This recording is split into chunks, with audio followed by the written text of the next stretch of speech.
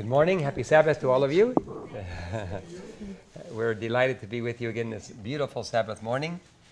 It turned out to be a late Friday night for us because when we got home I started getting missionaries calling me from all over the world. And I stayed up almost till midnight and dealing with a few important issues. But fortunately we're from South America and we can begin a few minutes late. Sorry about that. It's our fault.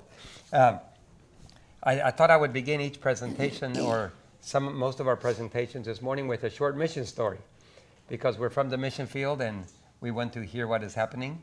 Other parts of the world are very different than we're used to living here in Denmark. And when we hear what things are happening on other parts of the world, it gives us an illustration what it's like to be there. So I would like my wife to tell us a little bit about the medical work. She's in charge of the health clinic that we run there in Bolivia, and with the doctors and the dentists and the physical therapists. And so she works with the families and the children. So I would like to Aunt Becky today just to tell us a short story before we begin. Okay, well, when we bought our property in Santa Cruz, Bolivia, originally we were in the city, and we had been praying that the Lord would help us to find a place out in the country, but close enough to where we could transmit to the city. And the Lord gave us a beautiful property. It used to be all cattle land. But shortly after we moved onto the land, one of the owners sold his cattle, and he made his land into little lots. And it was just amazing. Within months, a little village had sprung up there. Well, it's not such a little village anymore. I calculate there's anywhere from 5,000 to 10,000 people because of all the children. And so we decided, why don't we start doing something medical? Because as we were walking around trying to get to know our neighbors, we found out a lot of them had medical problems. And in that little village, there was no medical help. And to have to go all the way to city was quite an ordeal. And so we walked around and we found a little place to rent, 2 rooms. And the Lord gave us a beautiful place. It was just practically smack in the middle of that little village. And so we started out doing medical care. But then I thought, when the vacation time comes, why don't we do something for the children? And so we started out with about 30 kids, and by the end of the week we had 70. And so we've been doing vacation Bible schools twice a year. Once during the summer vacation, and then once right in the middle of the school year. They have 2 weeks. And what's really been encouraging to me is to see how the kids have just really responded. And when we finished the vacation Bible school, they liked it so much, they said, "Can't we continue?" So we decided that every Saturday afternoon and every Wednesday night, we would also do something for the children. And what's been really exciting to me is to see that many of the parents have really been interested as well. Once we got our media center up, we started doing one Sabbath a month. The first Sabbath of every month, we have a special live programming in the media center.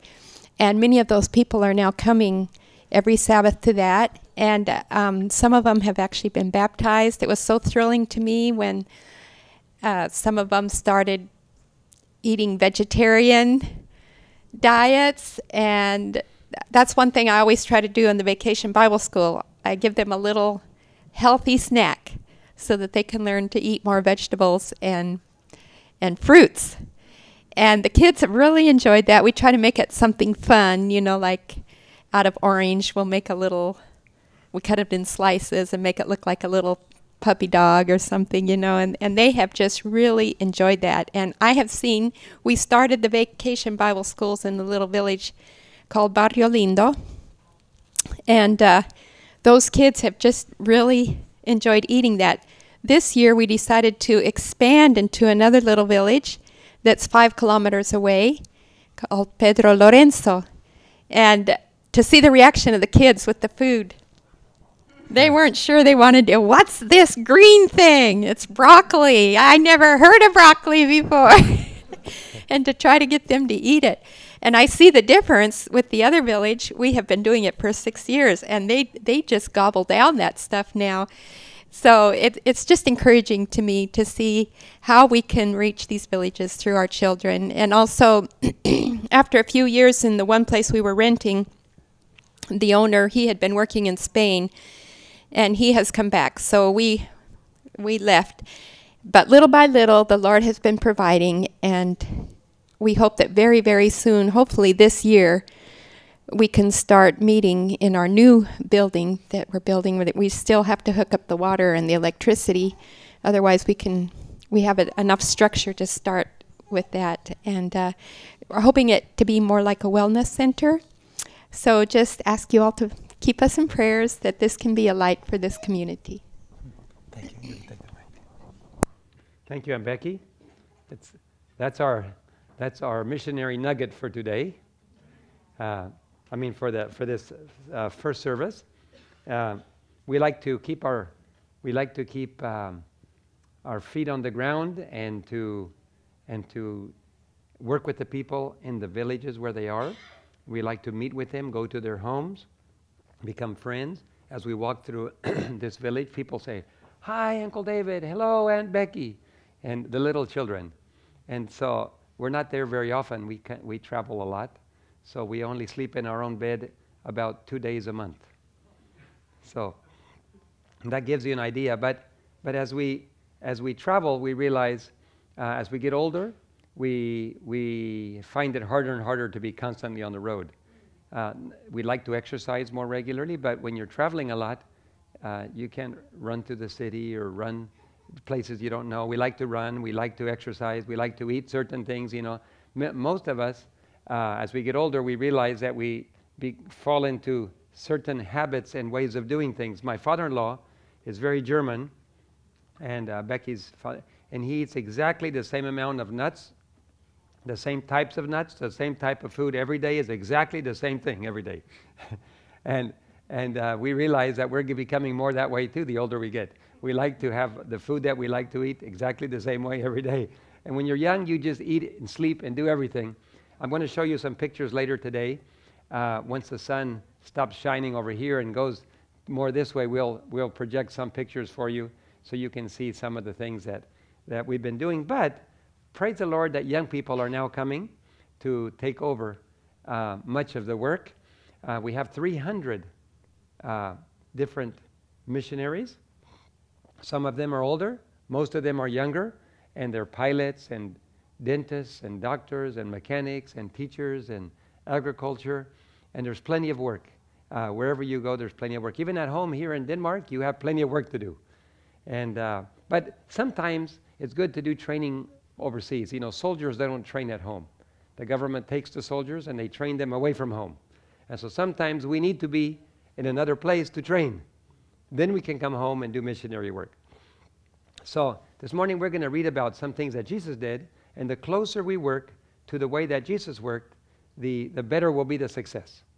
So we need to model everything we do after the way that Jesus worked. So we're going to look at some of those examples today, and you'll hear some more mission stories as well. Shall we bow our heads before we begin, please? Heavenly Father, we ask your presence today as we begin this special service. Thank you for the Sabbath hours. Thank you for the promised blessing of accompanying us through the Holy Spirit, where 2 or 3 are gathered together, you would be with us. We thank you that you promised to do that, and we accept, and we thank you that you have done it, and that speak to our hearts, speak to our minds, prepare us to serve, teach us to serve, and prepare us also for your soon coming, we pray in Jesus' name. Amen. How many of you have had a chance to read the book Mission Pilot? Several of you? Most of you have not. You can get a free copy online. We don't have it in Danish, but you can pick 18 languages. English is probably the most common, but if it's German or if it's French or Spanish or Russian, Korean, I don't see anybody that might be Korean here today, but in any case, it's a book that will encourage you. It was written for young people. In Switzerland, there are several primary schools where the teachers are reading it to their children. And it's an encouraging book because it teaches you to trust God more. It teaches you that even when you go through difficult times, it starts out, the first chapter is about my hijacking. When I was hijacked in Mexico, 25 years old, and then I was accused of 15 crimes against the state, and I was thrown in prison to stay there for 14 years. And it was very difficult for me. My wife did not know what happened to me. She thought they had killed me because we've had friends that have been hijacked and they have been killed. And she did not know where I was. And so my wife and children are at home wondering what happened to Daddy.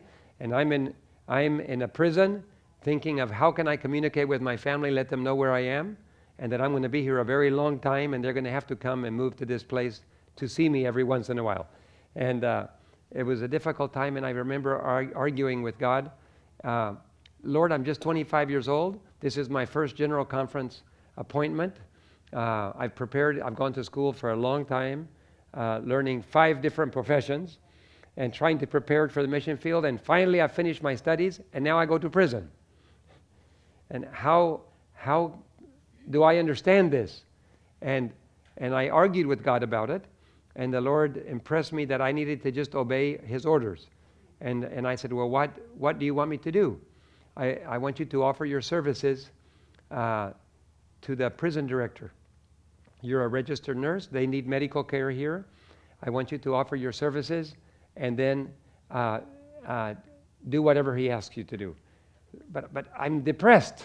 I don't want to work for the people. I don't want to take care of patients. But that's what I want you to do. Yes, sir. We have to learn to obey our general. So I said, yes, sir, and I went to talk to the guard, and he said, what do you want? And I said, I am Captain David Gates, because I always went by the name Captain because I was a pilot. And I'm Captain David Gates, and the guard said, yes, sir.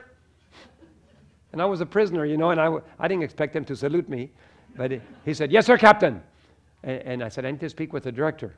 So he called the prison director, and he said, the captain, sir, wants to talk to you. Don't salute a prisoner.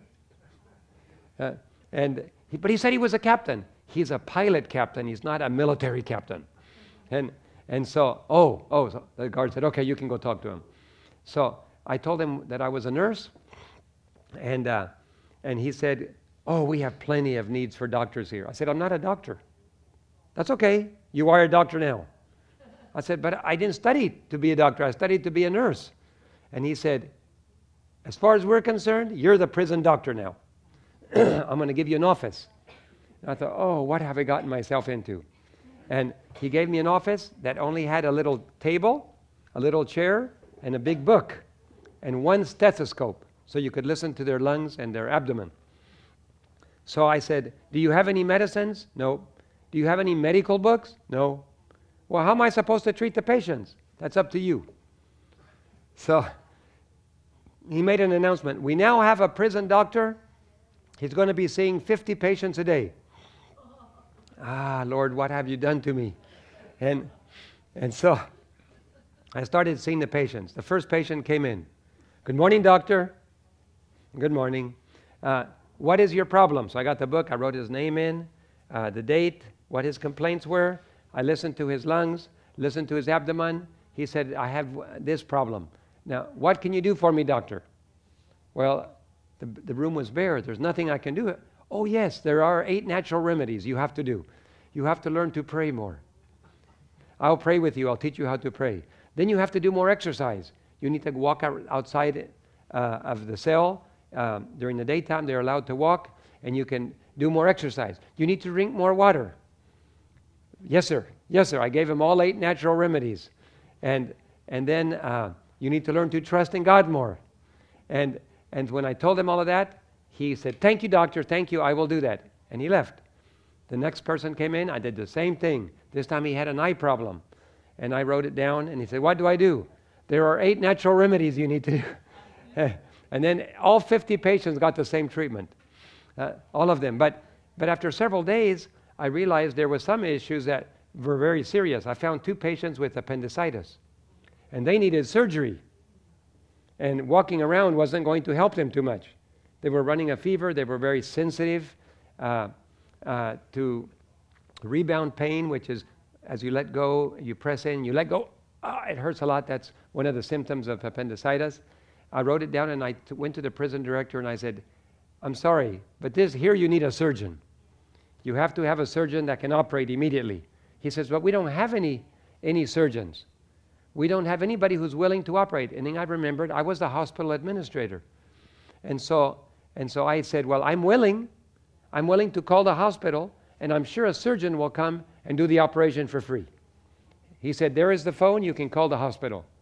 Now, up to that time, my wife did not know where I was. And I had not been able to talk to anybody. But when I called on the phone, I called to the nearest phone. The hospital didn't have a phone because we were out in the country at that time. Today they have a phone, but they didn't have a phone at that date. So I called the nearest neighbor in the city, and I started to talk to him. And he said, Capitan, are you still alive? And just then there was a knock at the door, and he went to open the door, and it was my wife who had driven 5 miles to town to use the phone to tell my parents that probably I was dead. And I was on the phone at the very time. I really thank the Lord how He coordinated our contact. And she was so delighted to hear from me. I was so happy to hear from her. And I told her where I was and what was happening. Please send the surgeon right away with surgical packs. He needs to go to the hospital and needs to do surgery. So our surgeon came. He did the surgeries. He saved the lives of the 2 patients. And then he left. And I was there looking through the bars going, goodbye. I thought I was going to be there for 14 years. But you know, when we do God's will, God also was able to do a special miracle, because the prison director was watching us. And after 2 or 3 days of working, he said, I've been watching you, and you too, because I had a passenger with me. The director of education for the conference was with me. And he said, you two are not criminals. You do not deserve to be here. I'm very happy you're here because we have medical care. But I know that you are not guilty. So he said, I have gone to the government. I have threatened them with exposing their corruption, and they have agreed to drop the charges. Go bring your clothes. You're going home. What a wonderful thing. If I had not done the medical work that God asked me, maybe we would have been there for 14 years. But because of the work that we did in the medical field, we were able to go home after 10 days. And we were so grateful for God. So when God asks you to do something difficult or something that you don't feel like you feel like doing, just obey God. It'll be a blessing for you. God is always looking for excuses to bless us, but it always comes through obedience. Obedience is the key that will allow us to receive God's blessing. So let us remember that God doesn't ask for obedience in order just to force us. He asks for obedience in order to bless us. So I just wanted to share that story with you this morning, that obedience is the key to God's blessing. It's not a slavery. We have free will. We can obey or not obey. It's up to us. But if you choose to obey, it will come with a big blessing. And that is what the whole world is facing today. The whole world is facing the decision whether to obey or not to obey God. We're facing that in our families. We're facing that in the churches. We're facing that in society. Do we obey God or do we disobey? The more we rebel against God, the more we suffer in society. And the more we obey God in our families and individually, the more we have God's blessing. You know, I know we all want God's blessing. I would like to invite you to open your Bibles to Matthew 17. We're going to read about a special event that teaches us some lessons. Teaches us some lessons about how God works and what He expects of us in our work that we do. Matthew 17, we'll begin reading in verse 10.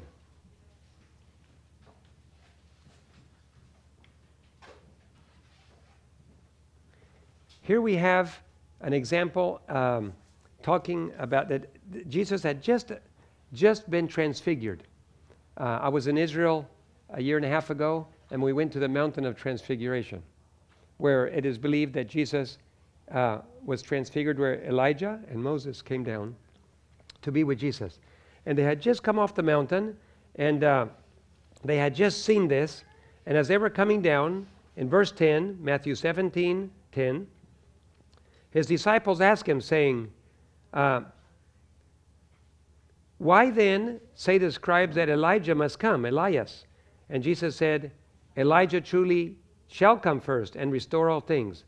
But I say unto you that he already came. Elias came already, and they knew him not, but have done unto him whatever they listed. Likewise shall the Son of Man suffer. And then the disciples understood that he spoke about John the Baptist. There is an Elijah message. It's not the person Elijah, it's the message of Elijah that Jesus was referring to. John the Baptist came to prepare the way for Jesus' first coming. There's going to be 3 Elijahs, and we will be discussing those 3 Elijahs. The first Elijah was the physical Elijah. The second Elijah was John the Baptist. And Malachi says that the Elijah message before the end, before the coming of the Lord, the last day of the Lord, there will be another Elijah message. We have to understand the Elijah message, because the Elijah message is what prepares the way for Jesus' coming. It prepares the hearts of the people. It brings repentance. It brings reformation. And it brings a change in behavior in the way that we think, in the way that we act. And something has to happen in the world before Jesus can come. And that is our job, not only to receive the message, but to share it with others. That is our task. That is our mission. That is why we were born, to be able to prepare a world for Jesus' coming. John the Baptist prepared the world for Jesus' first coming. And it's the last generation that's going to prepare the world for Jesus' second coming. And we are living in that time period that immediately precedes Jesus' second coming. So we must learn, we must understand this message. Now, the message to this morning is entitled Total Possession. There's going to be only 2 groups of people in the world when Jesus comes. And both groups are going to be totally possessed. One group is going to be possessed and controlled by the Holy Spirit, and another group is going to be possessed by demonic spirits. Now, demonic spirits have never possessed the whole world before. We've never seen that. Has anybody here ever seen a demon possession? Let me see your hand if you have. There's 2. 3, okay. 4. It's not a very pretty sight, because when the demons possess a human body, the person suffers very much. Sometimes they choke them. Sometimes they throw them on the ground. Sometimes they're beaten. Sometimes, but they don't have any control of their own. When the Holy Spirit possesses you, you are always in control.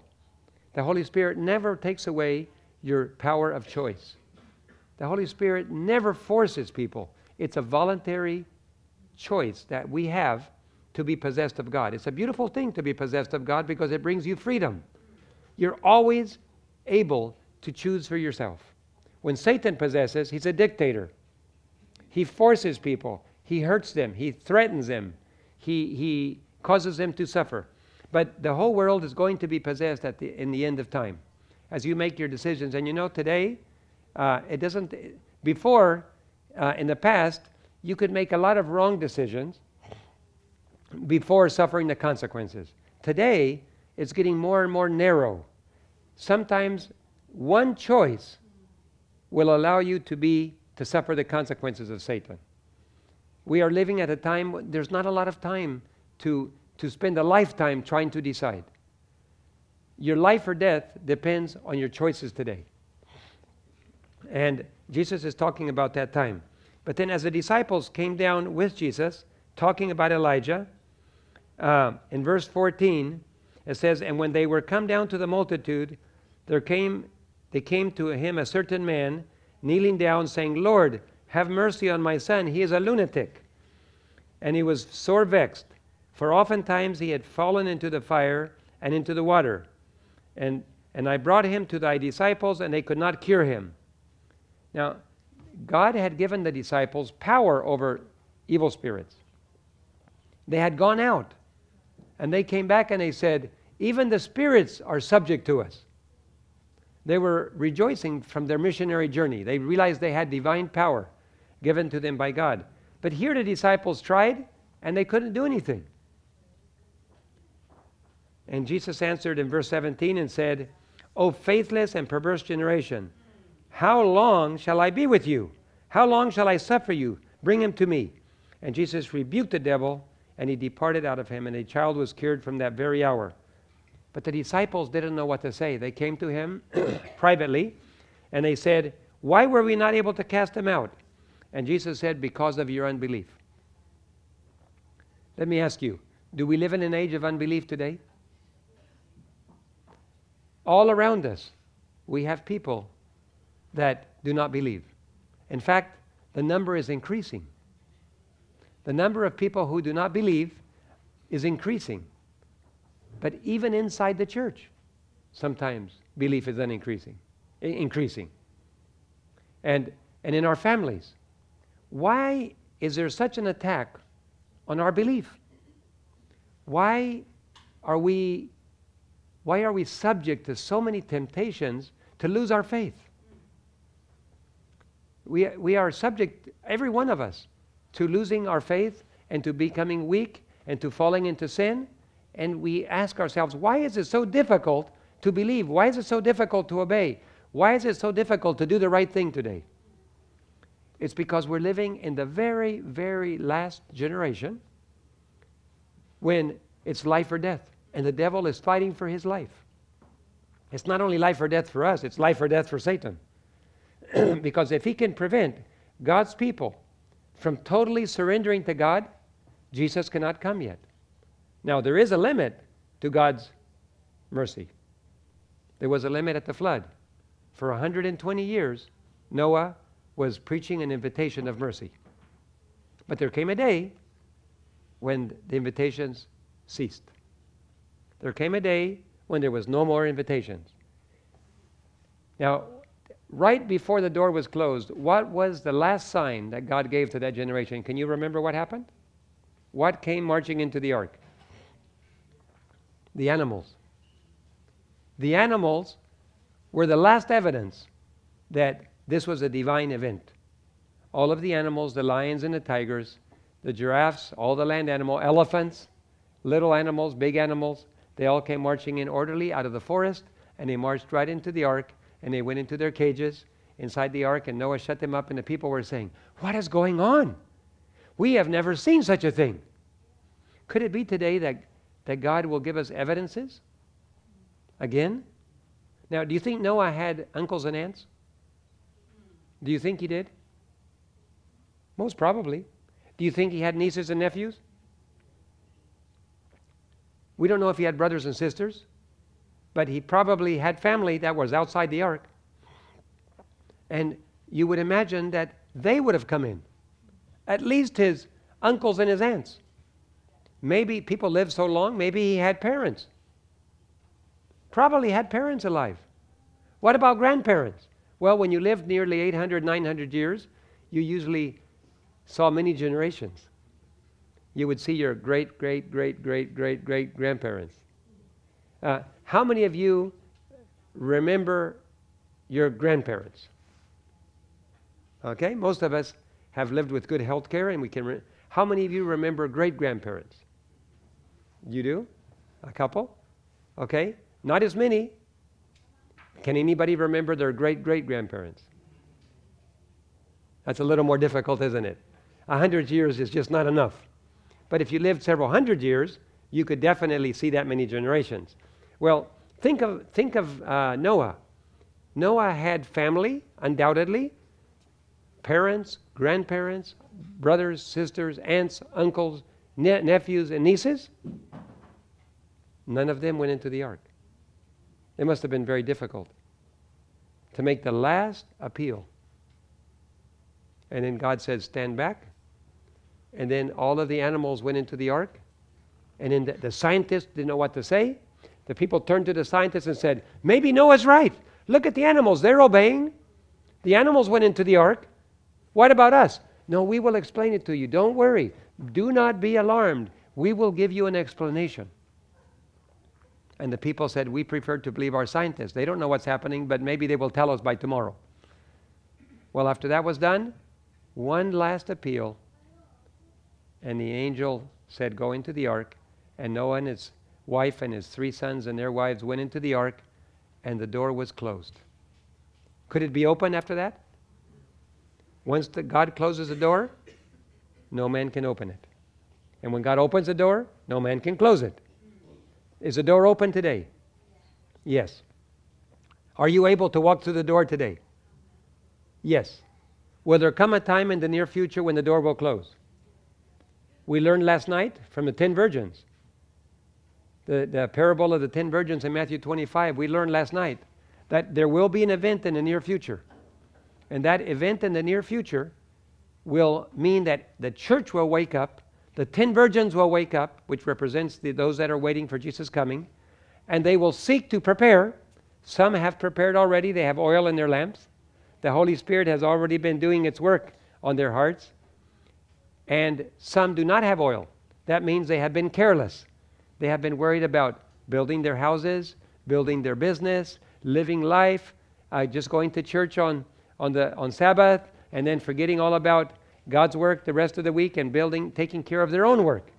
They have been careless spiritually. They have not been asking God to reform their hearts and cleanse their hearts from worldliness. They have just been living a normal life and thinking the church is just a club, and I am a club member. Therefore, when suddenly the event happens and they realize, now Jesus is coming, I am now convinced, it is time to prepare. We learned last night that while they went to prepare and to find oil, those that were ready went into the marriage feast, and what happened to the door? The door was closed. And when they tried to get in, what did they hear? I know you not. This is probably one of the saddest verses in Scripture. People who have been waiting for Jesus' coming suddenly find they cannot go in any longer. You see, the closed door is what happened in the ark. Once that door closed, it didn't matter if you wanted to or didn't want to, you believed or didn't believe, there was no getting in. But the next day was a normal day, and the following day was a normal day. 3 or 4 days went by, and they were normal days. And almost a week went by, 6 days, and it was a normal day. And they began to relax. Oh, I was kind of scared when that door closed.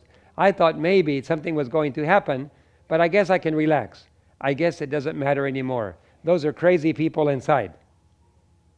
But on the 7th day, or should I say, after the week was over, then something happened. It wasn't the normal day anymore.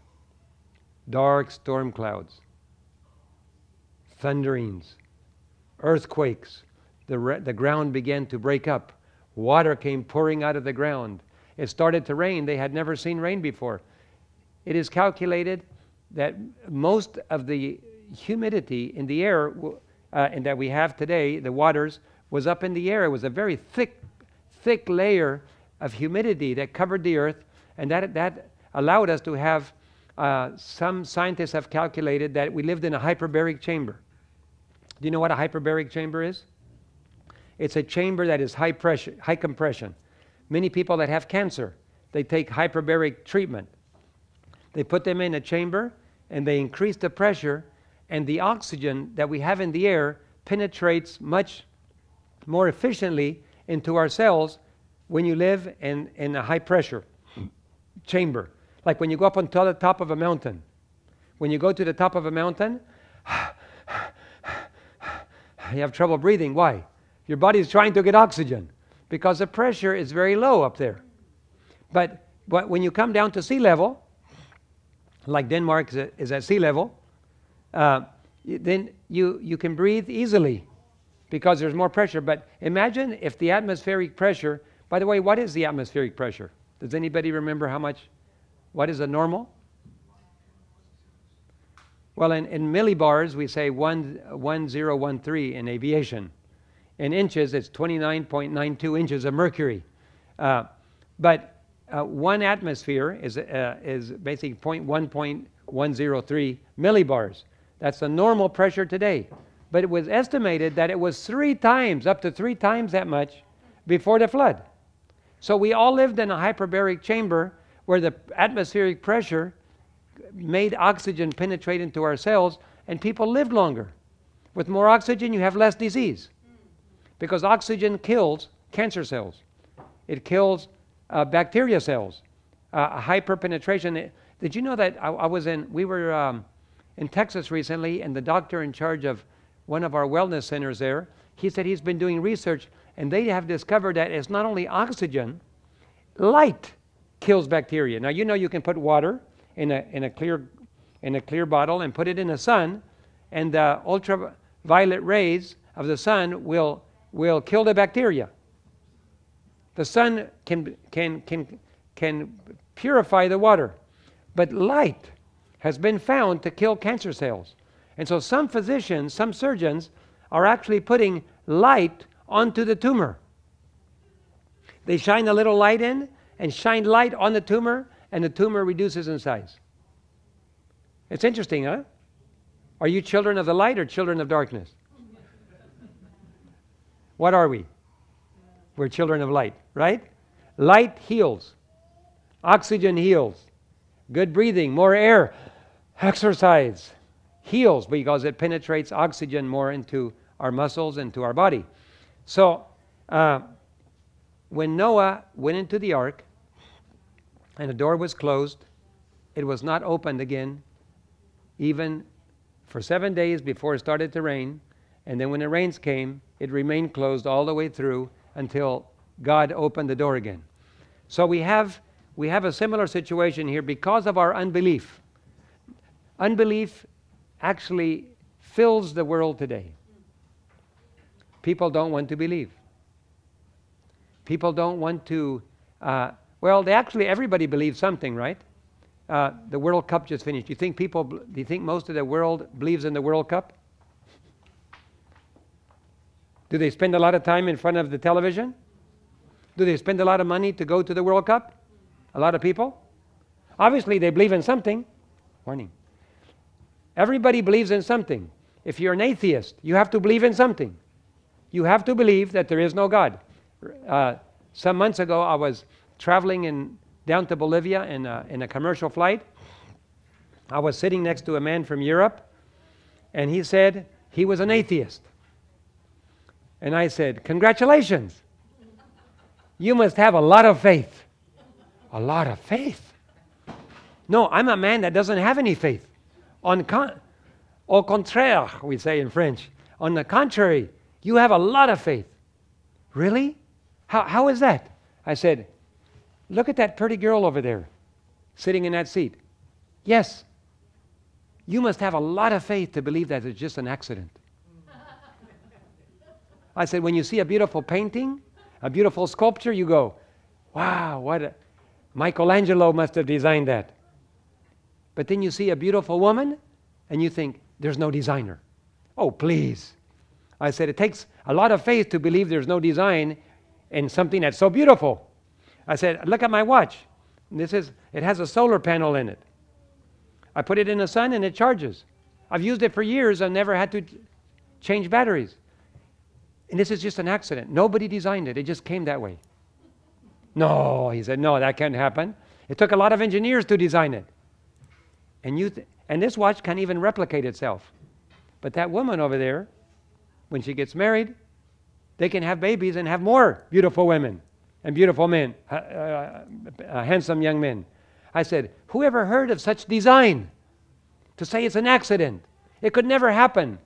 If a watch is not an accident, something like that cannot be an accident. He goes, now you've caused me to doubt. Now I don't know what to do. What can I believe? I said, well, you've moved a step forward. You're now an agnostic. An agnostic says, I don't know. At least you have improved. I said, now you have less faith in believing in the impossible, and now you're beginning to have faith in believing in the possible. For every beautiful thing, there is a designer. And I said, anything you see that works and performs, and it came with design. I'm a computer scientist. I said, I taught computer science for years in the university, and I can tell you that a software that is well done required much intelligent design to be able to function. You open your computer, the operating system, I said, required design. It doesn't happen accidentally. And yet, we take the DNA today, and scientists today, the Pope said last year that it is a good thing to mix the genes of animals with the genes of men. I said, that causes chaos. How can you take a beautiful design machine and throw other code into it and expect it to be better? It doesn't get better, it gets worse.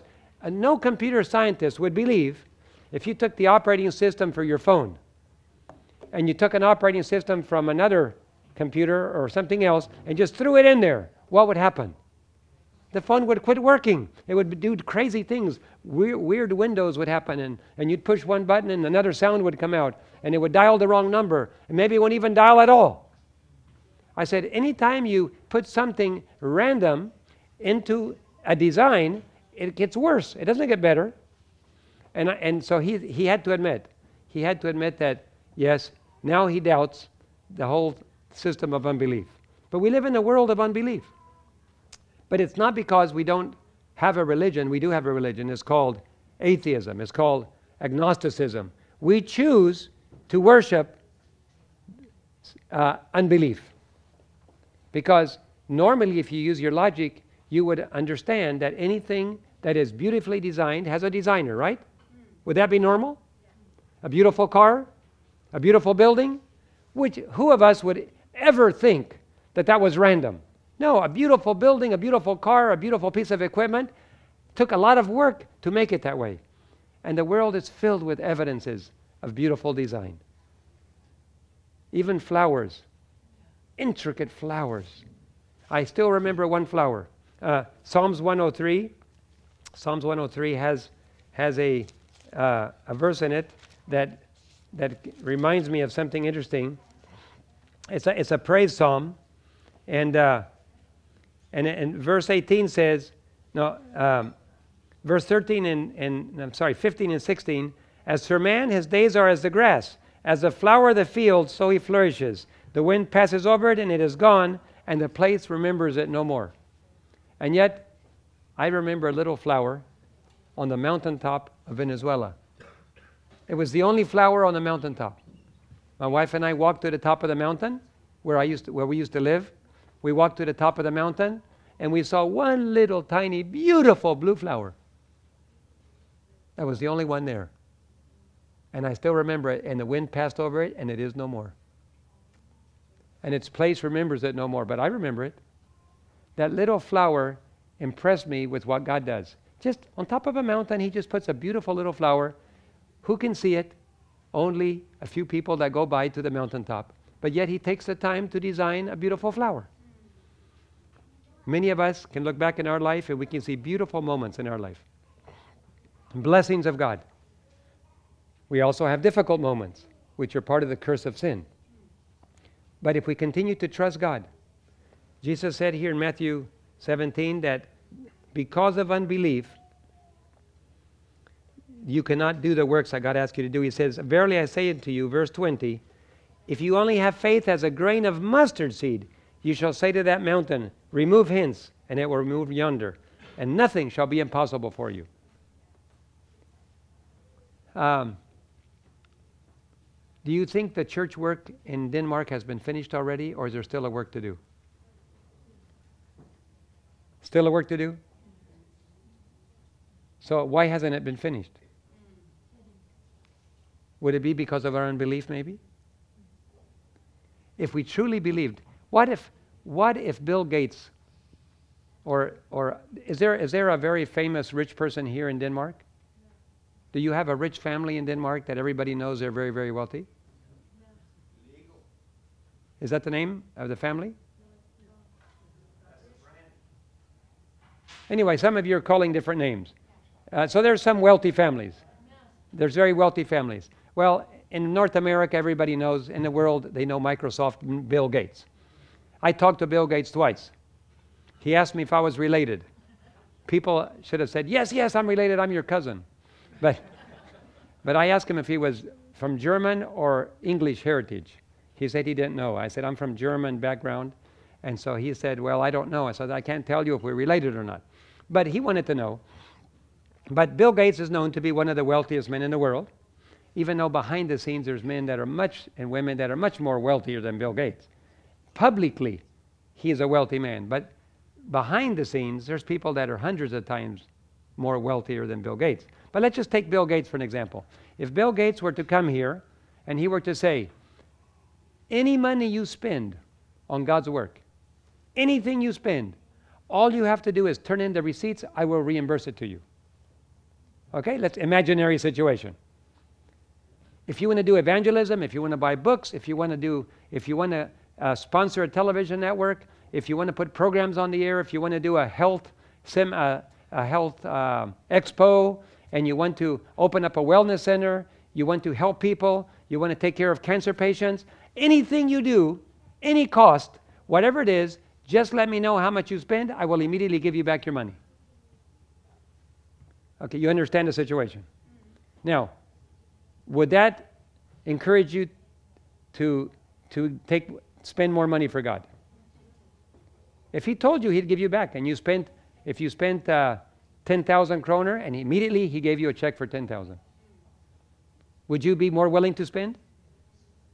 Probably, right? You would say, well, if he's going to pay me back everything, well, I'm going to do something.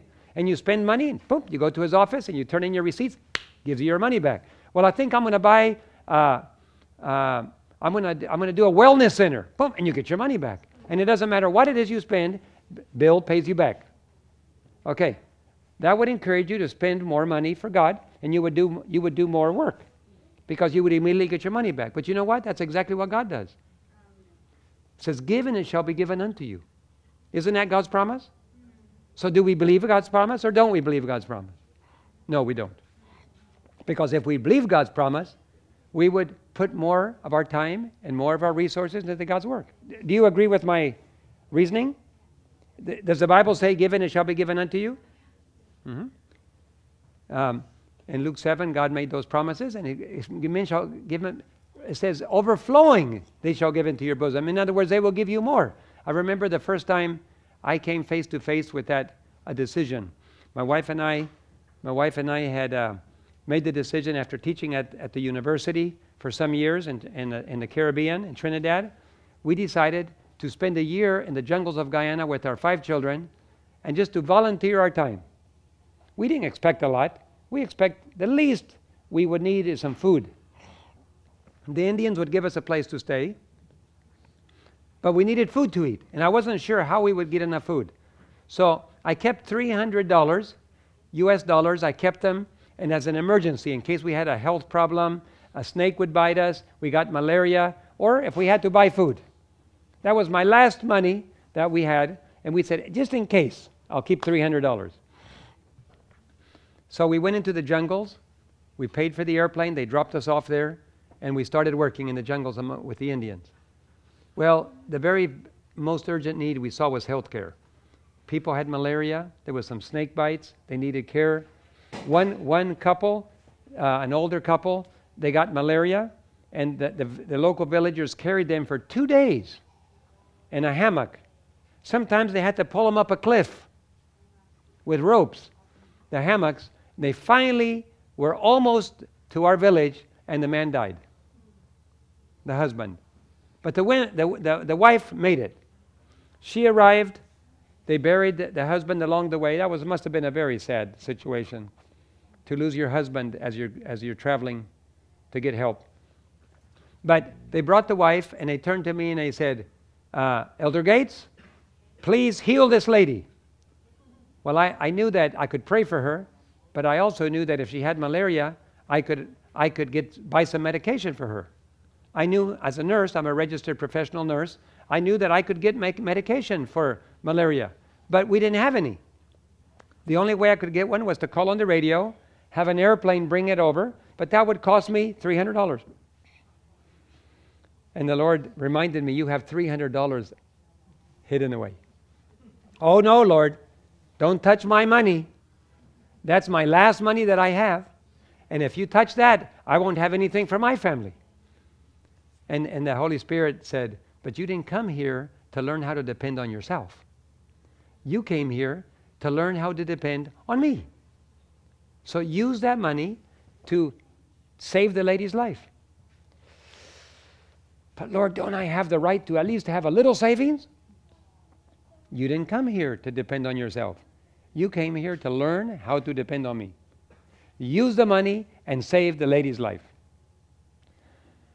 Yes, sir. So I called the airplane. They brought me the medicine. I gave the medicine to the lady. She recovered and she went home. But I was still angry with the Lord. What kind of God is that? That just takes away everything you have. Isn't it? It's not fair. At least I could keep a little bit for myself. And for 2 weeks I was just upset. And then one day an airplane came. I said, oh look, there was no scheduled flights for today. I wonder who's coming. So I went up to the runway and this white American lady came out of the airplane. We weren't expecting any visitors. So I said, what are you doing here? She said, I didn't know there was anybody here. What are you doing here? She said, my father was a physician when I was a little girl, and we used to come to this village. And now I live in Alaska, and I just came to visit. And I just came to visit, and I just didn't know you were here. So I said, would you like to stay in our little house? So she came and joined us for 2 weeks. After she helped my wife in the clinic, and when she left to go home, as I took her suitcases up to the runway, she turned to me and said, David, do you accept donations?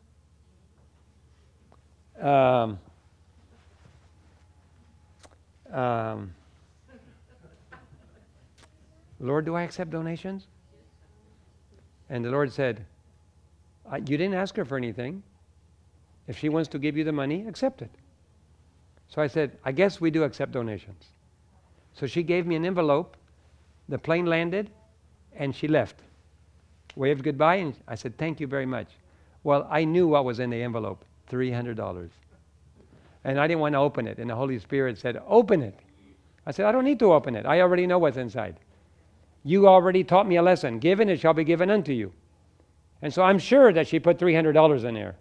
You're just giving me back the money that we spent. And the Holy Spirit said, count it. But why do I need to count it? Count it! Okay. So I pulled out the envelope, and I 100, 200, 300, 4, 5, 6, 7, 8, 9, 10, 11, 12, 13, 14, 15, 16, 17. $1,700. Lord, I am so humbled. I gave $300, and some lady came all the way from Alaska and brought $1,700. I said, well, that's what I promised. Give, and it shall be given unto you, pressed down, shaken together, and running over. I know, Lord, but I didn't really believe it would happen out here in the jungles. I just couldn't imagine somebody coming from so far away and bringing cash without even knowing we were here. But the Lord said, now put that money into my work. So immediately we got some more. I went to town. I brought in some more supplies for the clinic. We started thinking of a school, building a school. There was no school, no secondary school anywhere for 300 miles. So we started building a school. It cost about $20,000 to build a big school building. But we started and with the $1,700. And then soon after, a $10,000 donation came in. You know how it came in? When I was 15 years old, 16 years old, I used to mow the lawn and clean the house for a lady. And her son had died in the Second World War. His name was David as well.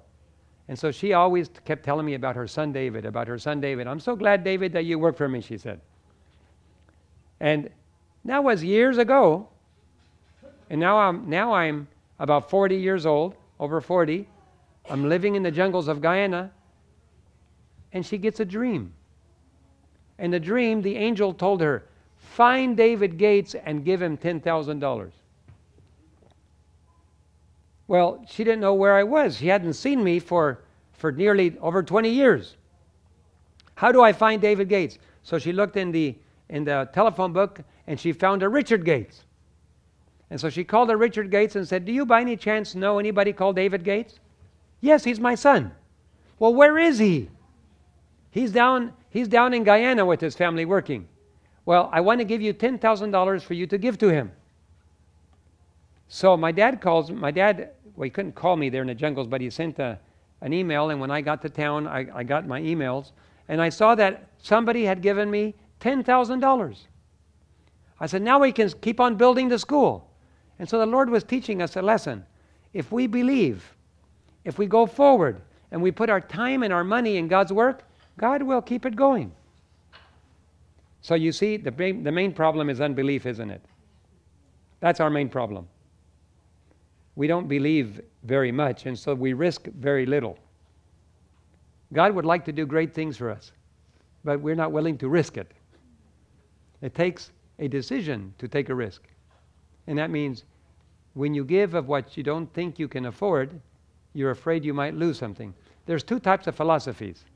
There's a philosophy that if I give, God will give me back. And there's a philosophy that if I don't give, I won't get anything. And they're both right, by the way. If you don't give, you won't get anything. But if you give, that one is also right. He that gives will also receive. So today, this morning, the main purpose of our understanding is to be totally controlled by God. And when God gives us an impression, a conviction that we should do something, if we do it, it is for our own blessing. Just like I was in prison, and I didn't want to take care of patients, but I did it. And 10 days later, I was able to go home. What if I would have said, no, Lord, I don't want to help people. I'm depressed. I might have been there for 14 years. But I said, Lord, I don't feel like it, but I will obey. And the blessing came to me. And if we believe, and if we obey, God will pour out his blessing. But we need to be under God's total control. We will be someday either possessed totally by the Holy Spirit, or we will be possessed totally by the enemy, by demons. Today, the world is not that way. You can go out right now, and you can see atheist people everywhere, and many of them are very nice people, right? They stop the car, they tell you, please. Well, first they hold the door open for you so you can walk through, and you think to yourself, these are very nice people. And they don't believe in God, maybe. But that's not the way it's going to end. In the end, there's going to be total possession on one side or the other. You have to choose who's going to possess you. Demons or the Holy Spirit. And your choices today will determine what side you're on and who will possess you. If you want to have freedom, if you want to have happiness, if you want to have joy, you choose to be possessed by the Holy Spirit. But we have to start now. If you want oil in your lamps, you have to start feeding your mind on God's Word, asking the Holy Spirit to take out worldliness out of your life. And those who love the world cannot love God. The love of the world we all have. Do some of us really love our houses? Do some of us love our properties? Do some of us love our things? Many times we have a lot of love for things. Love of money. You say, but I don't have a lot of money. Oh, you don't have to have a lot of money to love it. Poor people can love money too. Poor people can love little things. Did you know that I can love my wife more than I love God? That's idolatry. To love your family more than you love God is idolatry. Because God deserves our supreme love. And do you know, as we go closer to God, my wife grows closer to God, I grow closer to God, we grow closer to each other. You really want to love your wife? Love God first. Because if she knows that you love God first, she can rest assured that she will be treated with love. And if my spouse loves God first, I can be assured that I will always have my wife. Because if her loyalty to God is so great, I know that her love for me will be great. You understand, right? Why do we have so many divorces in the church? Why do we have so many problems in the church? Because we don't love God. Because if we love God supremely, we would draw closer to each other. Of course, it takes two sides to have a marriage. You can love God, maybe your spouse doesn't love God, or maybe it's the other way around. But if you put God number one in your family, number one above your family, above your house, above anything else, whatever God says, you say, yes, sir. Give me the power to do it, I will obey. If you do that, your family is secure, the church is secure, and we all will be happier and joyful. How many people want to join a church where everybody is? Come join my church, please. I want you to join my church. Please come and enjoy life like I do. Is that the kind of church you want to be part of? No. But if you have a joyful church, a happy church, a church where the Holy Spirit dwells, where people are nice to each other, where you share together, where you work for the community, where you're loving, and people will want to be part of congregations like that. And that's what God is hoping to do. He wants His people to be joyful, full of love, full of happiness, so that other people will be attracted. The world is full of darkness. I was broadcasting television in Bolivia, and we didn't have anything. We were the first Spanish television network the church had. We started broadcasting, and we didn't have anything. And so finally, some friends of mine said, well, we will give you moments of peace. Have anybody of you seen Moments of Peace on the internet? Type in David Gates Moments of Peace. And you will find beautiful nature videos with beautiful sacred music that I record from around the world, and also friends of mine have given me footage, and I put it together, and I make beautiful music, and we put it on the air. Well, some friends of mine had made Moments of Peace, and they put it on the air, and we broadcast it, but we didn't have nothing else to broadcast, so we just put that on the air. Like for months, all we had was nature videos with music. We didn't have very much. But then we started getting phone calls. One psychiatrist called me, and he said, we discovered that your television channel heals all depression. So we psychiatrists, we tell our patients, if you have depression, you can only watch channel 24. And all of them are healed. We do group therapy. We get everybody together, and we turn on channel 24, and we watch nature videos with sacred music. And it brings a light and a healing into our hospital, psychiatric hospital. And then the ambassador from Germany called me. Here's a German man, and the ambassador said, we just want to thank you, me and my family, for your television network. We do not believe in God. We are atheists. But we watch channel 24 all day long. Because if we turn it off, a darkness comes into our home. But when we leave it on, the music brings a light and a joy into our home. And so we listen to everything, the sermons, the cooking, the family life. We listen to everything. But it's mainly the music that fills our home with joy. So whatever type of music you listen to, that's the kind of spirit you have in your home. Remember little David? David would come into Saul's court. Saul was possessed by evil spirits, and David would begin to sing psalms. And as soon as he started singing, the demons would leave. The demons had a right to be there. They just don't want to be there. So when you have sacred music, now what about if, do you think King David brought in a rock band? Do you think King David walked in and, is that what he did for Saul? I'm just asking some theoretical questions. Rock music doesn't bring the Holy Spirit. Rock music is for worldly entertainment. If you want the evil spirits to leave your home, you need to have truly sacred worship music in your home. If you have a trouble with depression, if you have a trouble with darkness, if you have a trouble with sadness in your home, if you have a trouble with temptation in your home, try putting on Moments of Peace. Just download them off the internet or watch them on the internet. And just play beautiful sacred music in your home, and you will watch how the light will turn on in your home. I hope that's an encouragement to you. Many people will watch this video later, and many of them will try, and they will be encouraged. Satan cannot stand to be in the presence of truly sacred music. So the choice is ours, to be possessed of God or to be possessed of demons. And I choose God. How about you? Are you willing for God today to take total possession? Amen. Would you join me on our knees as we close in prayer, please.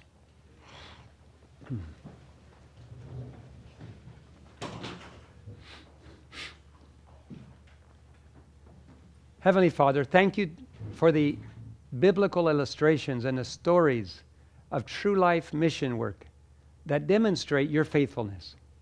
Please forgive us for not having enough faith. Please help us to have more faith in you, and as we exercise our faith and as we follow your leading, we will learn valuable principles that will allow you to have total control of us, to surround us, to protect us, to provide for us. We need to learn those lessons. The day is coming when we have to have oil in our lamps. We have to learn to depend on you, but we can only do that if we have experiences with you. So thank you for showing us these illustrations and teaching us these principles so that we can also experience total dependence on you and total possession by the Holy Spirit. We want that.